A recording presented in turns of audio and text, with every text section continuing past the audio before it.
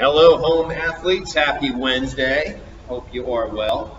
Workout for you today. We have some interval work. We're doing 3 5-minute AMRAPs with a very generous 5-minute rest in between each one. So you have some time to kind of rest and recover and maintain the intensity that we're looking for inside each AMRAP, right? Because each one's only a 5-minute window. So we're looking to kind of go, work really hard for 5 minutes, then rest. Work really hard for 5 minutes, rest, and then work really hard for our third and final 5 minutes. Different stuff today. So we have some running involved. First off, I hope you have your running distances measured out. If you haven't, do this prior to the workout. You need a 600, a 400, and a 200 meter run measured out. I suppose this could very easily be just measure the 200 and do like 3, do 1, you do that. Whatever works for you. You need 600, 400, 200. And ideally, those take 3 minutes, 2 minutes, and 1 minute respectively. So let's go through the AMRAP. So first, 5-minute AMRAP starts with a 600 meter run. Like I said, 3 minutes or less, hopefully. Then you come back inside and you do 1 round of Cindy. So Cindy's kind of our gymnastics portion of the workout today. And for you folks at home, I'm going to have this be 5 push-ups, 10 bench over rows, and 15 air squats. That's 1 round. So push-ups, of course, if you need to, find yourself an elevated surface, put your hands on a coffee table or couch or a chair or whatever. If you can do push-ups on the floor, awesome. I mean, you only have to do 5 at a time, so you give yourself, try to do them on the floor. We're looking for straight legs and knees. We're looking for a relatively vertical forearm here, so hands are in line with the chest. We're going all the way down to the bottom. We're going all the way back up to the top. You can also do knee push-ups, right? You can kind of drop to the knees and do that, or elevated hands. But try to do them for real. There's only 5. And then bench over rows. So hopefully you have your dumbbells there. Bench over rows, you have your 2 bells. Slight bend to the knees. Send those hips back, keep that back nice and flat, and we're going to pull those elbows up into the chest. I know you've done ring rows at the gym before. This is much like that, right? We're pulling those elbows up nice and high, working those muscles in the mid and upper back. So 10 rows. And then, of course, everybody's favorite, good old 15 air squats.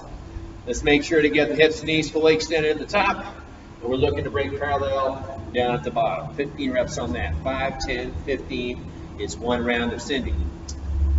And then we get to the fun part, our weightlifting portion. For you at home, I have some variations on squat cleans. So the first AMRAP, like I said, we've got a 600 meter run, 1 round of Cindy. Then we're going to do as many single, alternating hang squat cleans as we can in the time that remains. You'll probably have, let's assume maybe a minute or so you got to be pretty quick about this. But we'll have 1 dumbbell for this first AMRAP.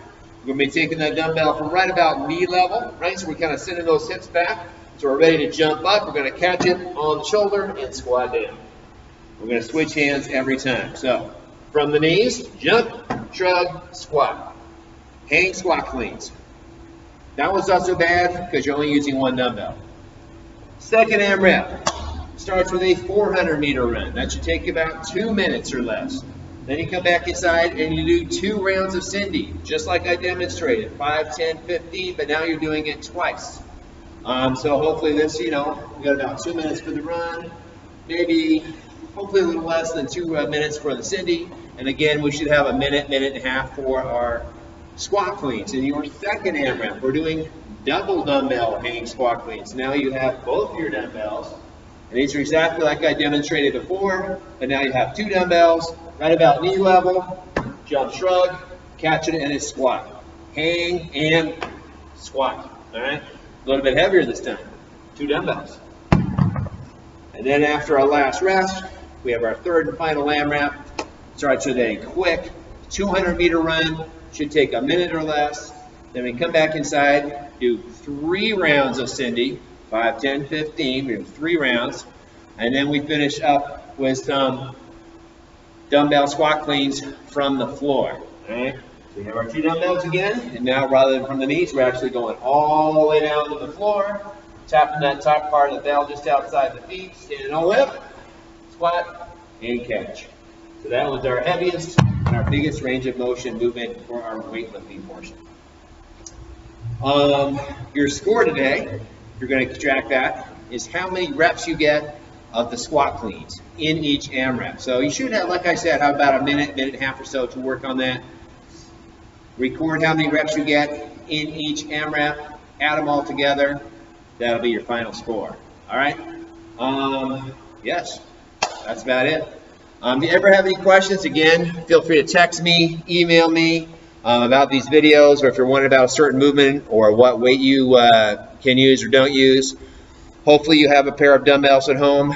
If you don't, that's the one thing that I would require of the programming that I'm designing, or that we're designing for you to use at home, is a pair of dumbbells, kind of medium weight for anybody. Try Kilo Flex in Oregon City if you haven't tried them already. I think they have some in stock, and you actually can go pick them up there once a week. They have a storefront that's open. I think it's Thursdays, but double check on that.